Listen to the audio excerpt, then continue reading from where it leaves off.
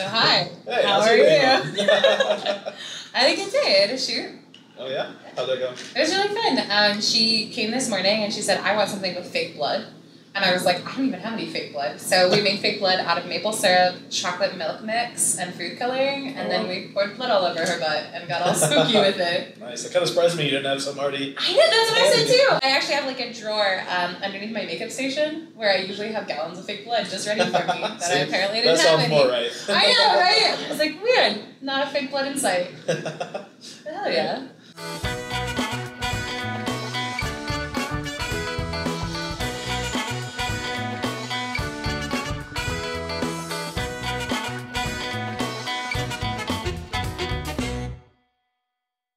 So today we're talking to Mackenzie Strange, and she has been a photographer for a long time now. How long have you been doing it?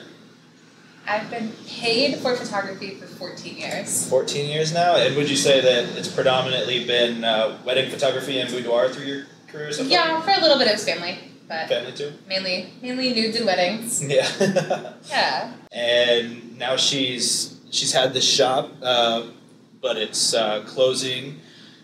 But it's been we're almost done. It's been cool to see its growth in the time that it's been around, and the cool things that she's been able to do with that. Can you tell me like how you got started in photography, before you were even getting paid? So my dad was a painter, and I always loved photos, and he always shit on me. He was always like, the way that you take a photo is the way the world sees things, and the way that painters paint is the way that they see things. And I was like, I so dramatically disagree with that statement. Like, I feel like photos are always the way that I see it. You know, it's like real time, especially like with editing and stuff. And that was at around like age 8, I think. My mom had a small camera.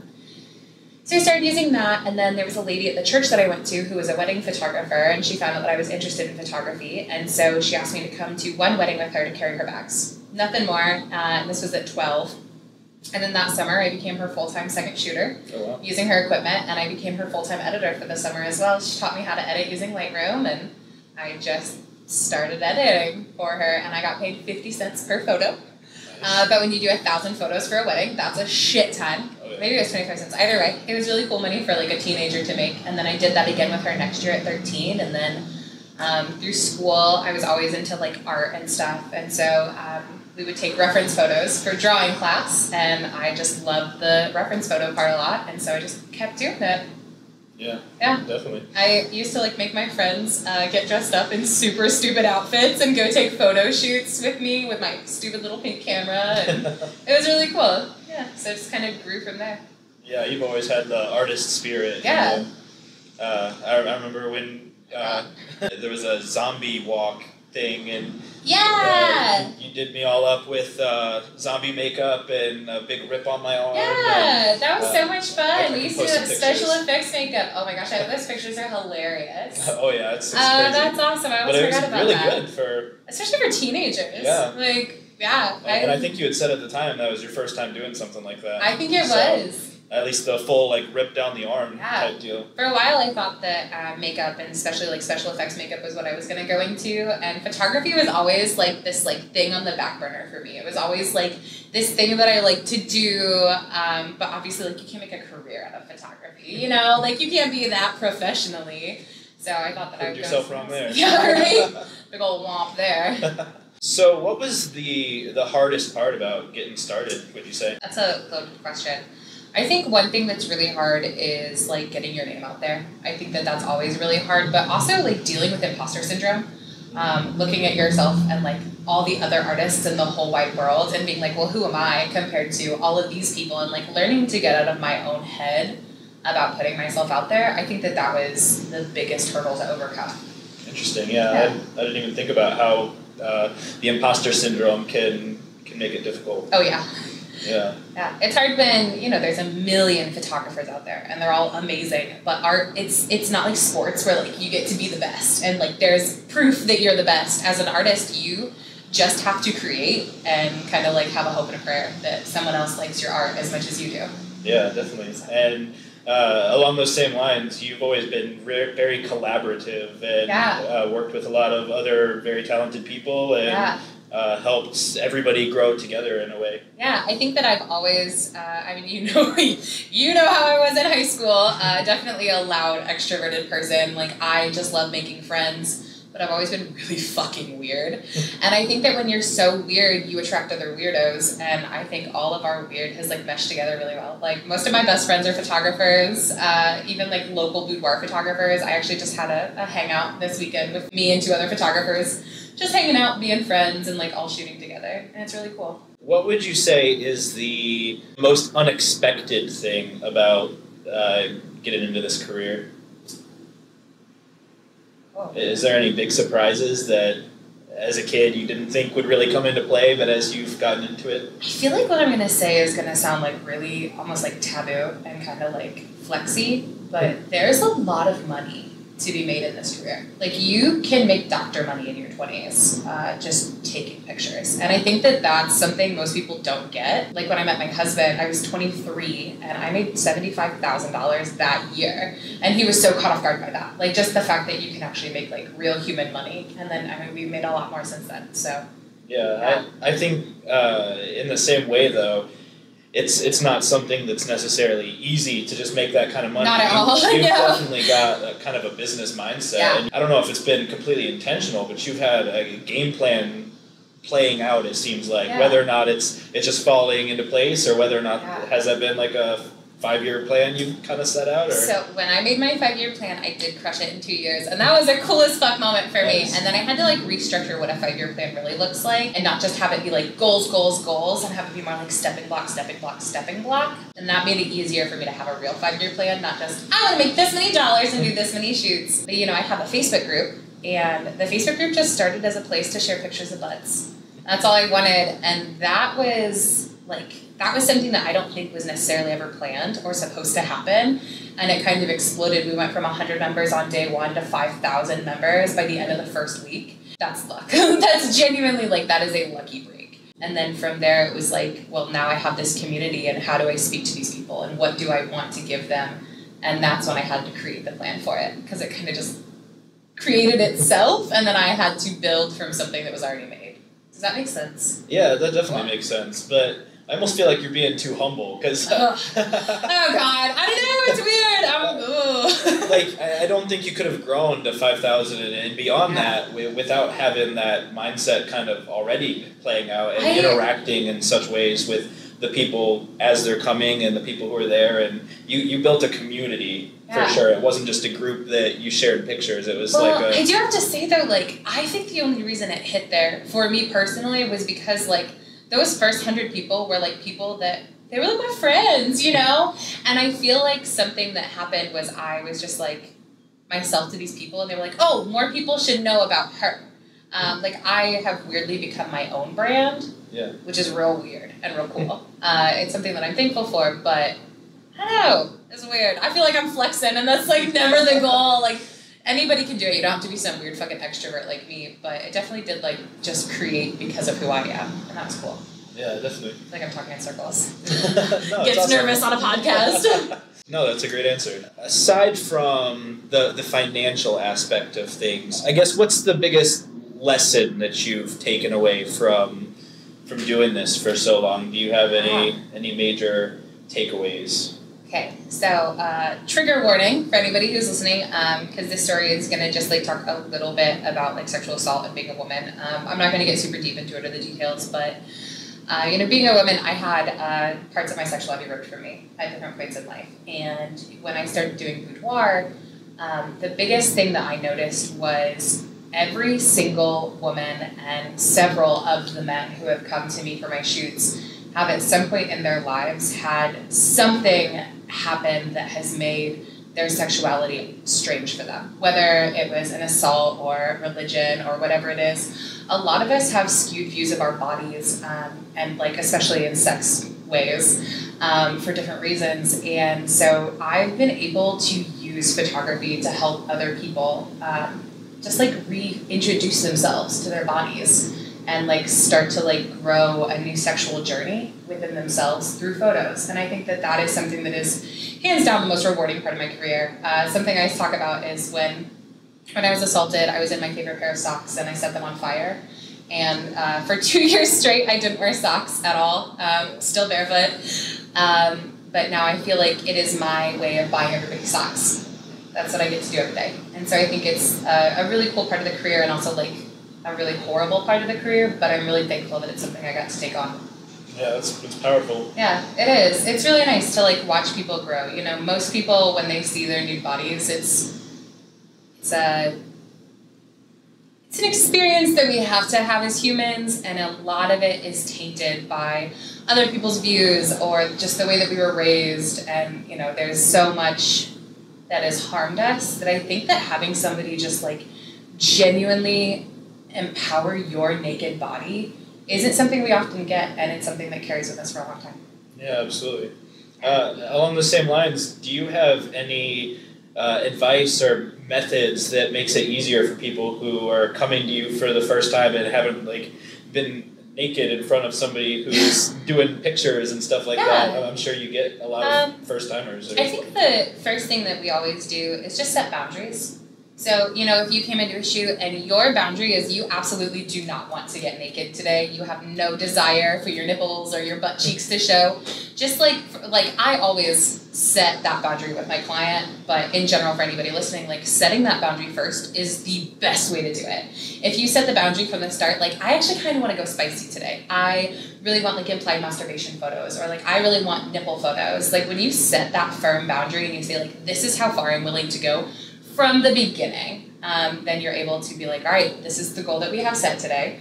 And then just take your time with it. You know, when I do full nude shoots, we always start in the most clothes and then we slowly undress throughout the whole shoot. That way, like, by the time I'm like, all right, you still ready to take your top off? It's like, yeah, I'm super ready and I'm already down to just the bare bones anyways, so let's go for it. Yeah. Yeah, just taking it slow. Setting boundaries. Is that kind of how you handled it when you first started interacting with people naked, or was that... Man, I really didn't know what I was doing. I have to be super honest. I've always been a huge person for like boundaries and consent. I think those two things are super important, especially as a photographer. As soon as I got into boudoir, you know, I was experimenting with friends. That sounds different, but I was like experimenting with people that I knew, and so we would sit down and we would talk like, all right, what are our goals today? What are we doing? I have no fucking clue what I'm doing. Do you know what you're doing?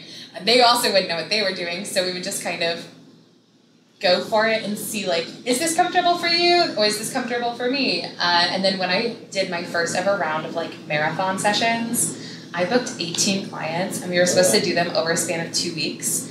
But the studio that we rented, we could only do it in 1 weekend. So I had 18 people back to back to back, and I didn't know any of these motherfuckers. They were all great, and it was awesome, but it was like back to back to back to back. All these people were like, oh, hey, by the way, I want to get naked. And I was just like, all right, let's do this. I don't know what I'm doing. So I kind of flopped myself into it on accident. Do you think that it's good to throw yourself into it, kind of, or was that overwhelming? With proper etiquette, learned, absolutely. I think it was easy for me being like a hyper consensual person. Absolutely. I think that I'm the kind of person like the second you show up, I'm like, all right, are you gonna get naked today or are we staying in one outfit? What are you thinking? And like having that communication, like that's something I'm just really good at. I think for anybody else, by all means, as long as you're willing to learn a lot about communication before you jump into it, hell yeah, throw yourself to the wolves. It's so fun. Yeah, you grow really fast. What are the differences between photographing a man versus a woman, or in between? Or? So, I think that it's not as different as we think it's going to be. What I expected, I thought that, and this is like my own prejudice and like my own projections, I think that in my head I thought men want to look big and tough and women want to look small and frail. And then I had to like circle back and unlearn that, because everybody is different and everybody wants to see themselves as like the form of them that is empowered, and that means something different to every single person. To assume that every man that walks in wants to look macho and tough is just as shitty as assuming that every woman that walks in wants to look skinny. And so I think that it's just about the person. You know, I think that one big thing that's different with like men versus women is men don't have boobs. And so I don't have to like awkwardly cover your nipples all the time, and that's cool as fuck. But outside of that, not a ton for how I shoot. There are people that specialize in male boudoir, and I'm sure they would have totally different answers, but Yeah. For me, I think it's just about like viewing each person as a person. Yeah, that's a great answer. Thank you. You put me on the spot today. Sorry. Is there a photo shoot that you've had that something's gone wrong, and how did you handle that? So I shot weddings for so long that I'm trying to think of like wedding horror stories that don't like make anyone sound bad.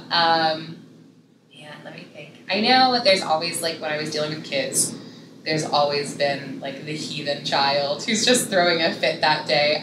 But you know, as a photographer, I think that's something you just kind of get used to, unfortunately. Yeah. Oh man, has anything ever gone super wrong? I had a wedding officiant almost not show up one time. Oh, okay. No, I got the best answer. So I'm an ordained minister.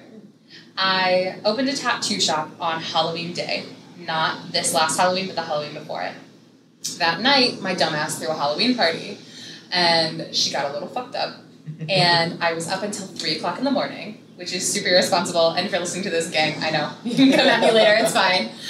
And the next day, we had hosted a day of weddings, and we married 14 couples, starting at 10 o'clock in the morning. So I had to be there at 8 a.m. to start setting up. And I had a text message come through that night that one of our wedding officiants, and this was earlier in the day, they had gotten sick, and so they weren't able to come. But it was okay, because I had my backup one already ready to go. And at 3 o'clock in the morning, my drunk ass stumbles into bed, like regretting my decisions to stay up that late, when I get a phone call from my other wedding officiant, and she came down with COVID. Oh, no. And it came on really fast.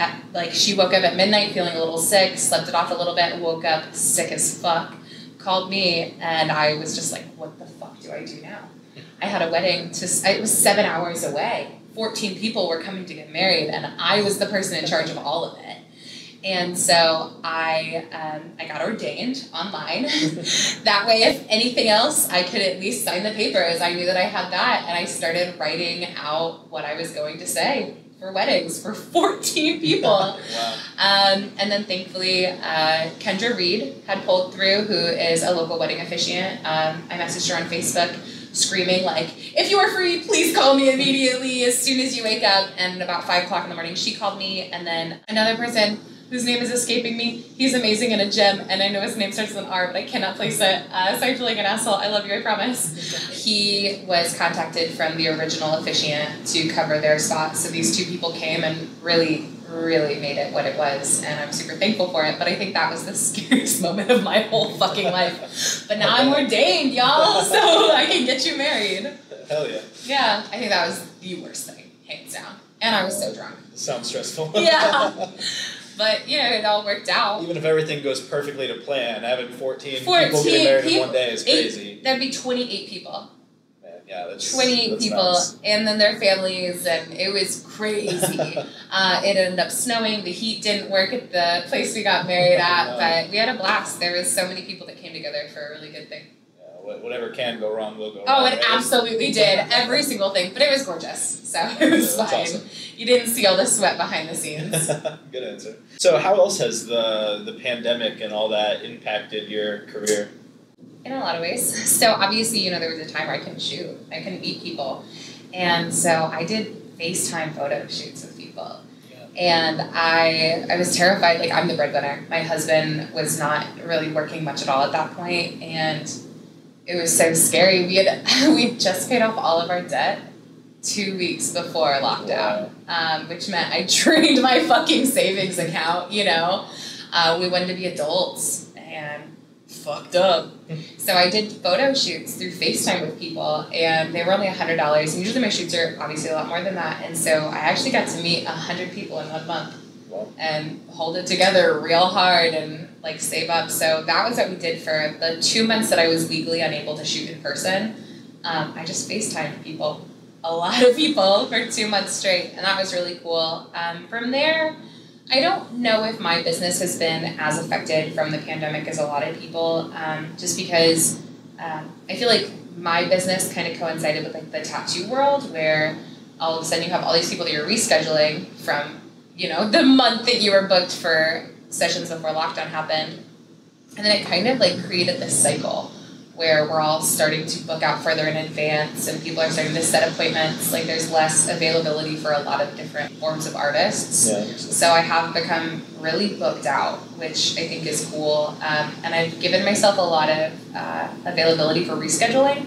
I've learned to like really be compassionate with illness, I think, and just like extra careful.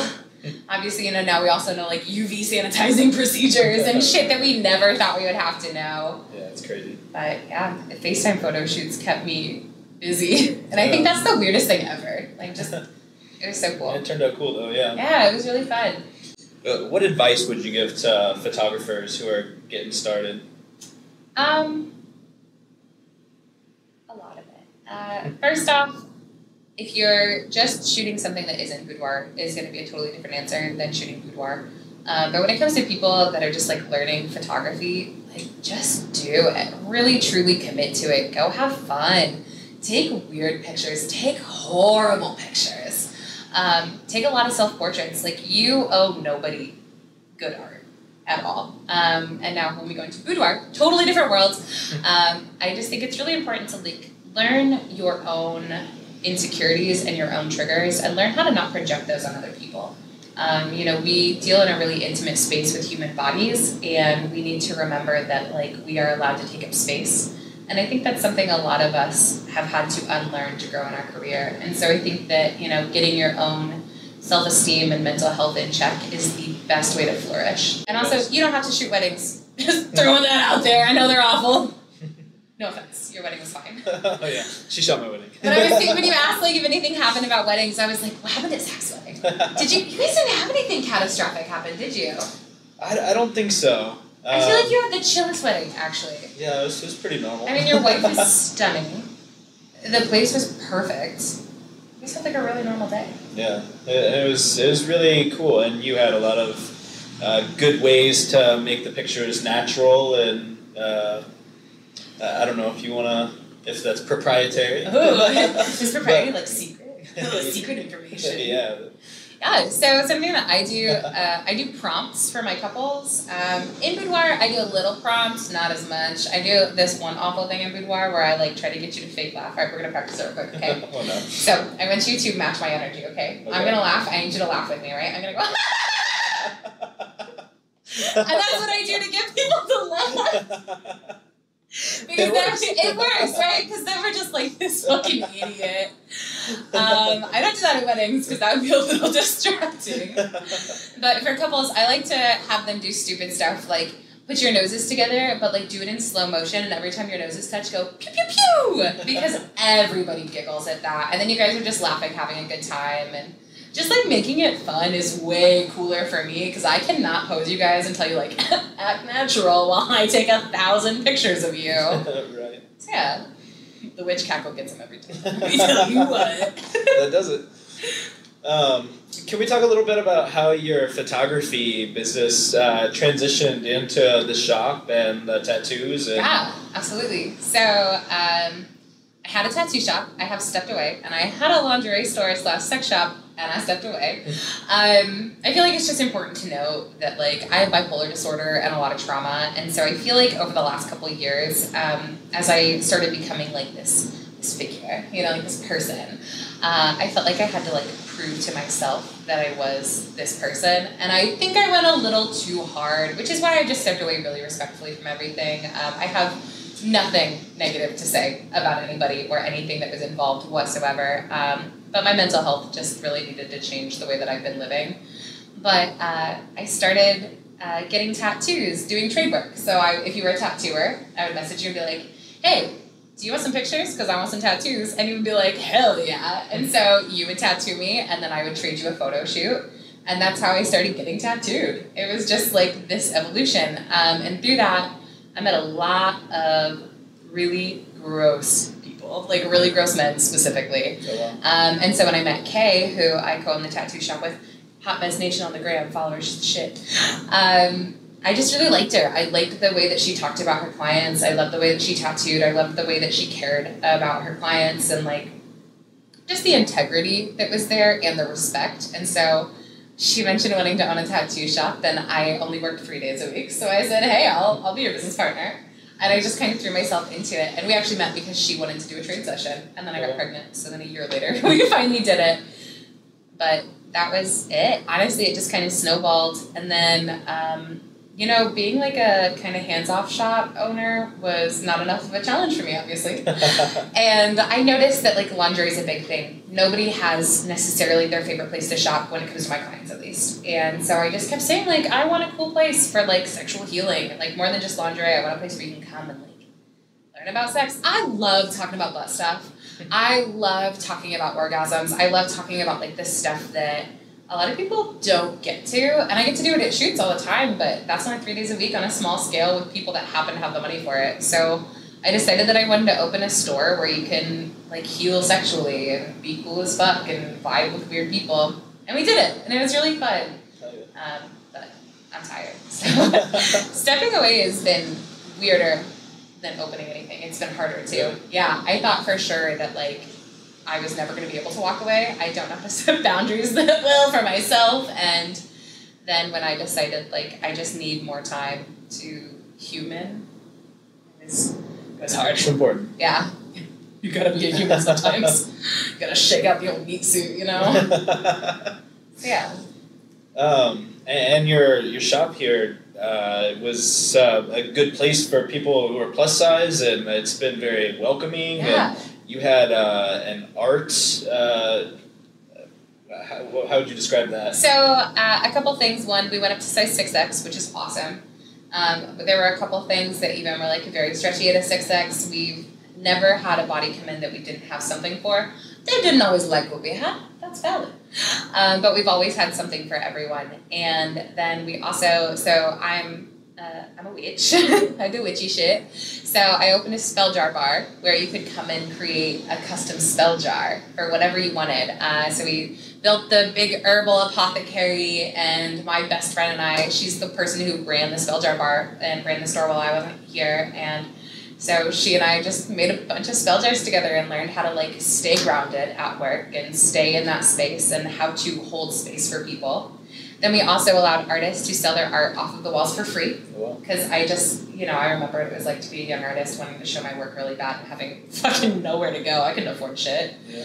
So we let artists do that for free. And then we also opened a free art supply closet right behind us. And that is exactly what it sounds like. It's a place where you can come in, and we got big bags if you want a big bag, and you can just take a shit ton of art supplies. And it started with just what I had. And then we put the word out on social media, and people flocked in to donate more than people came to take. It was so cool. Like, the community was just so, like, absolutely, I know what it's like to be an artist too. People were bringing in stuff brand new, stuff that they had. People were bringing in, like, garbage bags full of art supplies, and we were just able to put it up, and every day we saw at least 3 or 4 hands take full things, and it's so cool. I do tend to hyperfixate, where I go from, like, oh, this is my hobby this week, and now next week I'm a knitter, and then next week I want to get into resin, and then this week I want to do this, and so... It's relatable. Yeah, right. I know you know what I mean. So I wanted to just give people an opportunity to be able to, like, hyperfixate, but for free. And I think we've really done that. A couple people have learned how to fucking knit. Oh, wow. Which is awesome, because there happened to be knitting needles in the closet one time, so they jumped on it. Wow, that's awesome. I didn't know you had stuff like that. I've seen all kinds of paints and chalks and stuff like that. So that bag down there is actually full of yarn right now. Just totally full of it. Brand new yarn. That's incredible. That's a really cool thing that you guys did. We've had a couple days where there was this one artist who is amazing, and she came in and just loved our shop, and, you know, we just loved her. She's fucking awesome. And so she brought her easel in and just sat and painted on a Tuesday, like, just while everyone was shopping around for their dildos, she just painted her little people. It was really cool. Yeah, that's awesome. Yeah. And we have sold, I mean, I would venture to say we've probably sold over $5,000 worth of art off of our walls. And that was at no cost to the artist. All they had to do was put it on the walls. Dang, which is really cool. It's a great opportunity. Yeah. And I always told people, I gave them about 3 months of free rent. It's not that I'm going to charge you after that. It's that after 3 months, if it hasn't sold, go ahead and take it elsewhere. So, yeah, really cool. Yeah, absolutely. Can I ask, how has being a mom impacted your career? Whew. Being a mom's hard. Oh yeah, and being a dad. Yeah, being an adult around children is hard. Shoot, being an adult in general is hard. Period. Being a human can be hard. This meat suit, man, I get it. But being a mom, it means that I have to be done with my shoots by 2:30 every day to pick my daughter up from school. Which, okay, so the way that I do shoots, by the way, we start at 10 a.m., we knock out hair and makeup, we knock out your full shoot, I edit it completely, and then you get to see the photos, and you're out my door by 2:30 with your photos in hand, album ordered, ready to go. And so I had to get that shit down pat because I couldn't be gone every night. I have 2 kids at home that want to hang out with me. And that's part of why we're closing the store too. I got like a weekend away with my husband for the first time ever last month. We went to Las Vegas and tripped balls and had a blast and had like a kid-free weekend. It was cool as fuck. And then I got to like come home and realize like, oh shit, I missed that a lot. I missed like shaking out the old meat suit. So yeah, I will say that, it teaches you how to categorize your time really well and how to use social media for marketing and like for your community and how great it can be, while also simultaneously staying off your phone because you have to play Mario and you have to get chicken tenders ready by 5 o'clock or else the 2-year-old will walk in the door screaming. So just like I learned how to balance a lot, and it's been rough. Kids are weird. Oh yeah. Oh, also I have that lovely thing now where like my daughter gets to tell people that her mom takes pictures of butts for a living. And I have to just be like, yes, that is what I do, but we can say faces. We can just not specify. We can just say I take pictures. And then teaching her a lot about why you can't take pictures of kids' butts because that's not allowed, Waverly. And so having her just grow up in a weird space, I don't know what she's going to turn into. We'll see. Right. I'm sure it's raising her is creating a person who's very self-aware and not afraid of who she is, I guess, her body, and she knows boundaries and all the things you're talking about. I'm sure it's being instilled into her at the same time. And then at the same time, you have this 5-year-old that is just like doesn't care at all. Yeah. Like, I teach her, like, how to love your body and how to feel neutral about your body. And she's just like, Mom, stop talking about bodies. It's weird. And I'm like, oh, but you're so perfect and beautiful and wonderful. And she's like, Mom, I want to go play Barbies. So, yeah. I'm excited to see who she becomes. Being raised by a weird-ass, strong-willed adult is going to turn her into either the coolest motherfucker on earth or she's definitely going to prison. One or the other. Probably the first one. I fucking hope so. I swear. So do you think that the editing process or the actual picture-taking process is more challenging and more rewarding? And has that changed from when you were getting started and still learning stuff versus now when you know more what you're doing? That's a really good question. So I do not use Photoshop for anything outside of like fun, weird sunflare effects. So like my goal is never necessarily to make you look thinner or larger than you are, but a camera and angles can absolutely make you look not like how you look. And so, has that been your policy from the get-go, not to use Photoshop? Not necessarily, no. I think that came as I started to just like feel a little more like understanding of my abilities with the camera and like learning angles and posing and what I'm doing, and then also like getting my own insecurities in check and not projecting on people. I was never necessarily a heavy Photoshopper, but I used to do like some little things here and there. Right. But nowadays, like getting things right in camera is so fucking cool. Getting to show somebody a back of camera shot that you have no qualms about, that you're like, I nailed this shit and they're gonna fucking love it. Like that is so cool. And that came with time. I feel like I've been doing that for about 4 or 5 years now. There was about 1 year where I Photoshopped. It was like when I was in college and first starting out. Yeah. And I thought like, if you're good, that means everyone has to be skinny, which is just not for me. But yeah, so learning how to nail it is so cool. And now editing is more just like to keep things on brand and on style for me. I do more like tonal correction than anything. And that just came with time. I don't think there's anything wrong with Photoshop by any means. I think it's different to say like, I don't Photoshop people's bodies versus I don't use Photoshop to edit my photos. I think like one is like a core belief and one is just I don't have the time for that shit. Because there's some amazing photographers out there that use Photoshop to really like change their photos into something amazing. That's just not something I have the time to deal with. It's like a creative tool more than a touch-up tool. Yeah, absolutely. And also I think if you're transparent with your clients and you're like, hey, I use Photoshop. Do you want this Photoshopped? And they're like, hell yeah. And you're like, hell yeah. Then that's just like a big green flag for me, you know? Yeah. For me, it's just not what I do. But like I said, like learning how to get things right in camera, it's, for me as a photographer, it makes me feel like a badass. Like, I feel so good at my job when I nail it and like the lighting's right and this is right. And then I just get to slap a preset on it and roll. I think that's cool as fuck. Oh yeah. Yeah. Editing can be hard though. Sometimes like you just, I'm sure you understand this, right? You take the same picture in the same lighting of the same area and the same thing, and the first day you think that edit is amazing, and the second day you think that edit is trash, and like it cannot look consistent no matter how hard you try. So that's kind of the challenging part, I think, is consistency. Yeah, that makes sense. How do you deal with that when are you saying the same picture, like one day will look good and then the next day you take a second look at it? Not so much. So like my studio, I shoot in the same spaces, obviously, since it's my studio. And so like today versus yesterday it was sunny and awesome. And so I put somebody in the same place and it looks so good. And then today it's kind of rainy. So I put them in the same place and then I go to edit and it's like, now she looks murky and I have to like change things up a little bit. But I only have 45 minutes to get this whole thing edited. So you just have to like learn on the fly how to color correct. Makes sense. Yeah. Yeah. It's a fun challenge. For sure. Do you think that this is a job that anybody could do? Yes and no. I know a couple of introverts who are so fucking good at their job. They are so fucking good at their job as photographers. Like, they are just outstanding in their field. But I would just hope that they would never hear my client experience and think that that's what they have to give to people. Like, I have crackhead energy and I'm always at 100.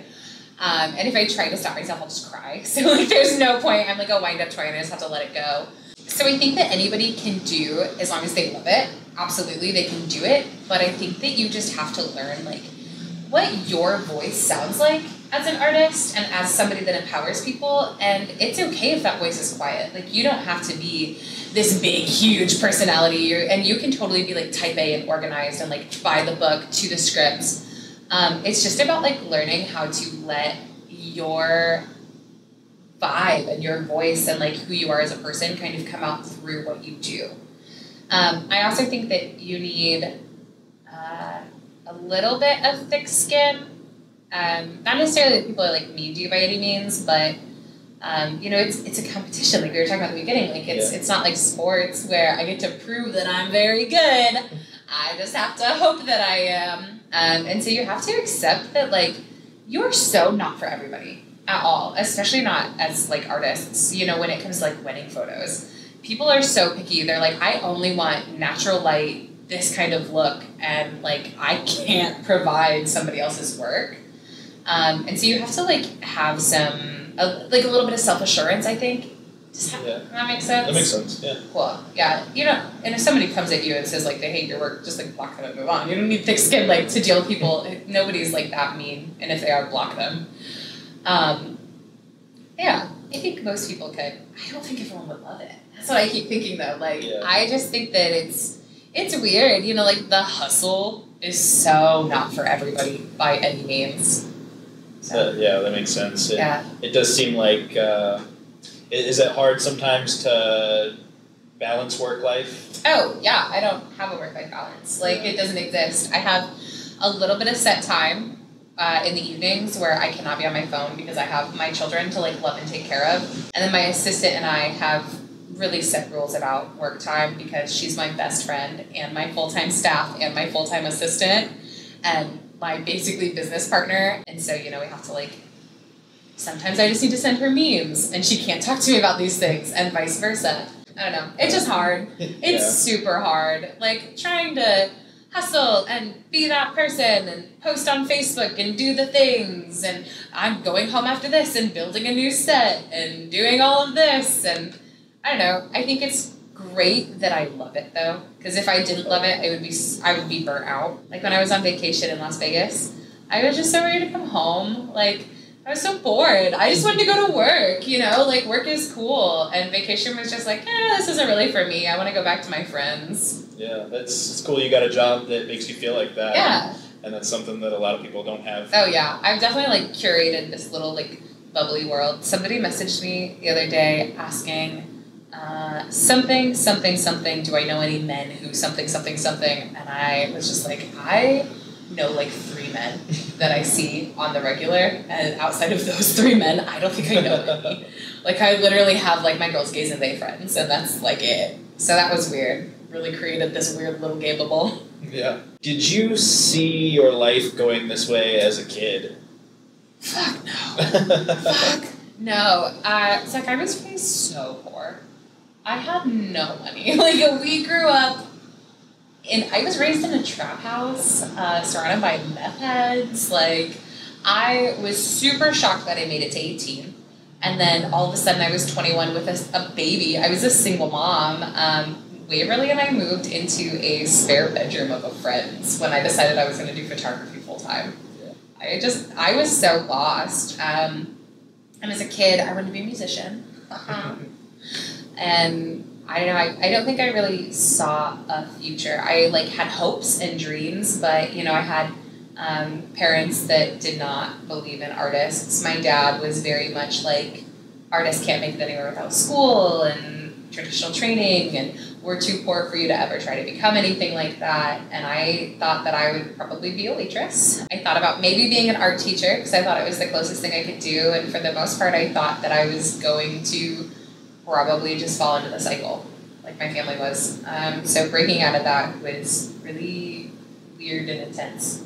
Yeah, that makes sense. Yeah. What would you tell yourself if you could go back in time and talk to young Mackenzie? Yeah, so I'm in really intense therapy. I have been since October, so going on like 8 months now. Something, I don't know how time works. It's important though. Yeah, therapy's been awesome. It's also why I've stepped down from so much. You know, I've gotten rid of that like desire to prove to myself that I'm as cool as the world thinks I am, and instead just allowed myself to be, which is really cool. And so in therapy a lot, we go back and we sit with young Kenzie, and I think the biggest thing that I would do is I would brush her hair, and I would take her out for dinner somewhere, just a little fancy, but she wouldn't have to wear anything, and I think that I would just listen to her. I don't think I actually had any advice for her. I think I would just be there. You know, I think that that's really what I needed when I was younger, was just the people that showed up for me, and so it would have been really cool to be able to be that for myself. Yeah, it's awesome. Yeah. Go therapy, go. Thanks, yeah, Jessica. That's something that's come up a couple of times as I've done these interviews. I was talking to the mayor of Lake Station, Indiana, a couple weeks back, and we were talking about how he's... yeah. Fuck. Trying to do all kinds of different jobs. I'm out here talking about acid in Las Vegas. Oh, that's dope. Yeah, let's do it. But we were talking about how he's been on antidepressants and therapy and stuff, and so it's really important no matter what you're doing, and finding what you need and what helps you and being the best version of yourself, and being able to be the best version of yourself so that you can be the best version of you for everybody else and your career and your family. Absolutely. I think it's mental health is so fucking important. Oh, yeah. And, you know, it's something... You've always been an advocate of that. Yeah. I really respect that. I've always been really fucking depressed, so that helps. Really? Hey! I was on antidepressants for a long time, and nothing worked for me. And then I was diagnosed as bipolar this year, and we learned that I was bipolar because we tried an antidepressant that is very bad for people with bipolar disorder. And it was Wellbutrin. Mm. And and I'm sure there's other bipolar people that it works just fine for. Yeah. But for me, unfortunately, it resulted in like a fun little weekend, laying on the couch wrapped in a blanket like a burrito, hoping nothing touches me, and just crying. And so I had to go off of that, and that's when I started therapy, and I started microdosing mushrooms. And I've been able to just use therapy in lieu of antidepressants, which I don't necessarily suggest for everybody, but medication after like something so scary like that. And I tried a couple medications in high school too that, again, like, just didn't line up for my brain. And so finding microdosing on mushrooms has like changed my fucking world. I finally feel like neutral and grounded for the first time in my whole life. And I've been doing that. It'll be a year next month, which is awesome. Yeah. So I swear by that, and then therapy and boundaries. Absolutely. This conversation's taking some turns. Nobody calls CPS on me. I guess the last question I have, which we've kind of touched on throughout this interview, but I like to ask everyone who I talk to, have you ever been bullied, and what advice would you have for kids who are dealing with that? Yeah. But like I said, I think throughout this last little bit, we've had several good advice points and stuff. Man, bullying for me started at a really young age. We're gonna get personal. I was 5 years old when my stepmom at the time forced me to go on a diet and started talking about my body and just like, I was 5 years old learning how to count calories. And like having a 5-year-old now, like first off, what the fuck? Secondly, what the fuck? I would never tell my daughter like, you need to eat healthy. Like, you're the adult. You don't have to buy sweets. If your kid is eating a lot of sweets and like using food as like some sort of thing, you're allowed to like look at their mental health and assess it and like figure out better, healthier routes than that. And then from there, you know, in school I was bullied really hard. We were really poor and I was so weird. I was so weird. And then in high school, I was bullied significantly by this dumb motherfucker who I won't name his name, but bet your ass if I see him in public, I do snicker to myself because he's a douchebag. But That's what he is. Yeah, you know him if you saw him for sure. But he bullied me specifically for looking queer. I had short hair, and he would just go on about like, you look like a lesbian. And I'm like, I am fucking gay, bro. What do you want from me? So all of this to say, to anybody that is like experiencing bullying, I know this is the worst advice, but you're not gonna fucking lose much from punching them in the face. You're allowed to stand up for yourself. You're allowed to walk away. And if somebody doesn't respect your boundaries, I don't know, man. It sucks. Playing that like tough card doesn't always work. Therapy's amazing, and try to remember that no matter what anyone says about you, like at the end of the day, we are who we are, and those people are also struggling and suffering. And the ones and twos is a good one to learn. Man, I wish I had a better answer. I don't know. What would you say to people that were being bullied? I mean, I think you gave a good answer. Okay, cool. Yeah, I think a big thing is knowing that that's not going to be forever. You know, and I mean, there is bullying as adults. But no, it's so different. Yeah. People nowadays are like, you're weird, and then they never talk to me again. Like, I'm not stuck in a classroom with them or at home with them. Like, I can create the life now as an adult, and so that's the better times are coming, y'all. As soon as you get out of high school, that stuff, it really does dissipate dramatically. Right. And you're stuck in a building with people who may or may not like you, and if they don't, you know, you don't really have a choice but to go 5 days a week and deal with that. And deal with them 8 hours a day, in and out. And I know, like, at work, it still happens. That's something I'm very fortunate to not know much anymore. I was always the weird person at work, too, but, I mean, I just worked in my home. It wasn't like it was, like, my core, you know, and I was, like, a server, so it's not like I had a ton of time to interact with assholes. So... keep fighting, friends. You're almost out of there, I promise. Definitely. And I think after graduating, you found yourself even further and blossomed into all this. Yeah. And oh, also, another piece of advice. If you're weird as fuck and your friends are weird as fuck, hang out in your weird as fuck tribe and, like, show up for them. And, like, if you're loud, be the advocate for them. And if you're not loud, allow your friends to advocate for you, too. Like, your weird little gang of friends is really cool. So stay real weird. I think that's great advice. Yeah. And I've said before, like, find your communities and the groups that lift you up instead of bullying you, making you feel that way. But I think you've created, with your Facebook group and everything you've done, created that community for so many people. Yeah, I agree. I think that it's hard to be weird. It's real weird to be weird. And a lot of people, like, as adults, I think it is really hard to make friends. Like, really hard. I mean, we go to work and, like, I don't know if you're, like, when I worked at Applebee's, like, the people I talked to the most were, like, 50-year-old women and, like, weird random people that I'd never hang out with outside of work. And so it's been cool to have a community where it is like having, like, a big friend group. Like, everyone's sitting at the cool kid table. And I think that's really cool. Absolutely. Yeah.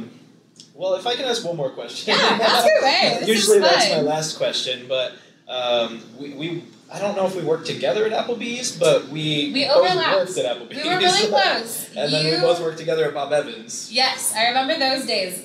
Barely. I was very stoned back then. Different times. Oh my God, I heard a story about myself recently, and I've been telling it. I'm kind of a personality now, yeah. And this girl was talking to her friend's mom, who I worked with at Applebee's, or not Applebee's, but Steak and Shake. And I worked there from 17 until 19. And this girl was like, "Oh my God, you know Mackenzie?" And she was like, "That girl's stupid." And the girl was like, "What do you mean?" And she was like, "I don't know what's wrong with her. She could not remember a thing. She was always super weird. She was super dumb." And the girl was like, "I just don't understand. That's not you." And I had to explain that back in the day, all I did was smoke blunts before work and remember nothing. And I just thought it was really funny. Like, I was so fucking weird back then. And there's this poor woman that just has to remember me as the most annoying, awful coworker she's ever had. Yeah, that's kind of interesting. Isn't that hilarious? The different times people knew you and how that may impact how they view you forever. Oh, yeah. You're so much different than you were a year ago, let alone... Let it be known that I also thought she was dumb. I'm in total agreement with Cheryl, 100%. But, all right, yeah, so your question. Let's go back to our Applebee's days. Right. My last question was, how does being your own boss differ from working for other people? So, it differs in every single way, 100%. Absolutely. The hardest thing for me to unlearn was a 40-hour work week. I was a server, so I mean at my peak I worked full-time, or like 30 hours a week at Applebee's. I worked 20 hours a week at H&M. I had my own photography career I was growing, and I had an apprenticeship. And I had all of these so I would have been 19. I was a fucking child, working 80 hours a week, thinking like this is what I have to do just to survive in an apartment in Fort Wayne, Indiana. And then now it's like I'm allowed to only work some hours. I mean, I shoot like from 10 to 2 every day, so that's 4 hours a day, only 3 days a week.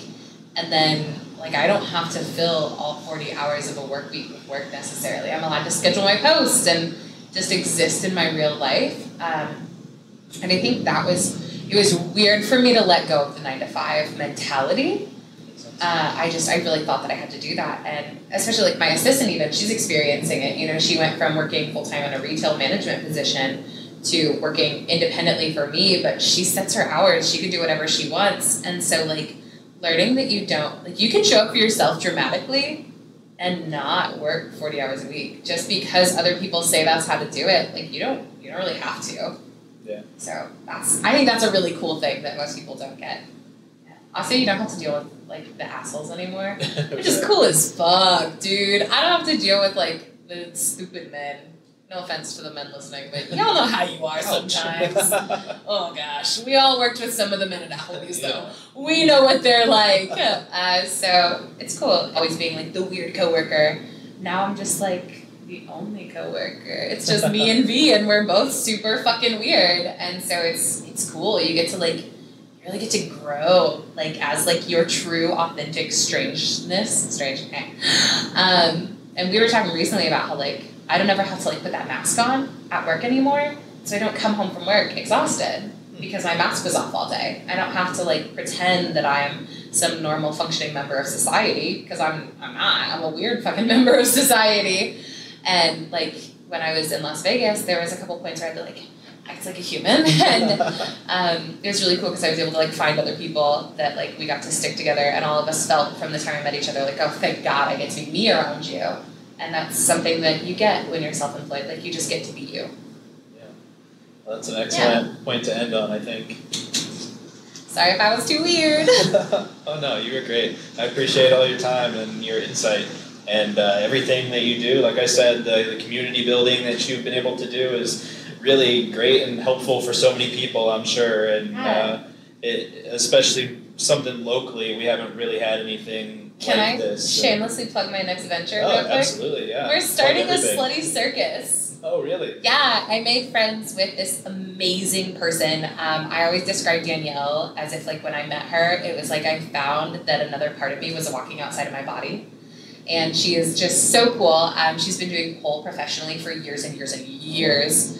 Actually just like a year and a half longer than I've been doing photography. So we're really good at our jobs. And she's been teaching pole. She started teaching me pole.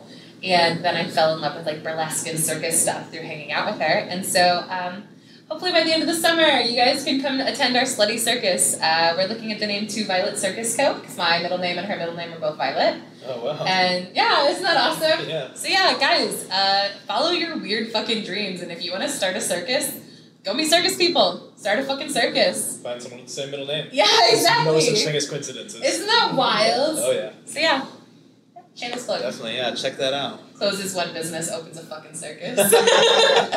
Hey, you're always doing something, and it keeps life interesting, right? It does. I don't know how to be bored anymore. I've been able to do so much, especially since the pandemic. Like, you just make weird art and do weird things. So I'm really excited. My grandma always used to say, "If you're bored, that means you're a boring person." Yeah. That's one thing no one can accuse you of. Nobody could ever. Oh my God. I don't remember. I think the last time I was bored, I was in Vegas. That's so weird. Yeah, that's also not a common experience, probably.